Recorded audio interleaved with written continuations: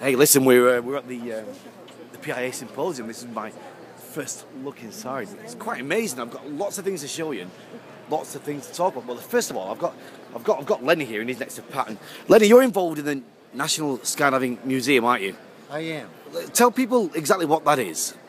Well, it's a work in progress that's been going on for about 25 years, and we are building not only we call it the National Skydiving Museum, but it's truly an international museum because we honor people from sport parachuting past and current skydivers from all over the world.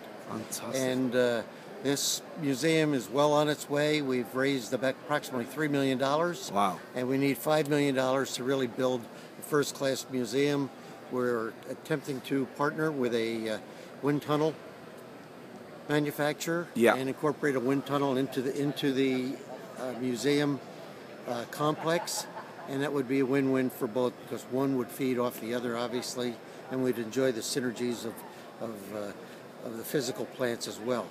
And we're looking for probably a completion date in about 2 years. And what is the location? The location has not been totally fixed. Right now, we own property in the state of Virginia, but that could change. Fantastic. Well, we'll keep watching this space, and I hope to get more information for you over the next few days, and we'll find out a little bit more in depth. Okay. But for now, Lenny, thank you very much. Do you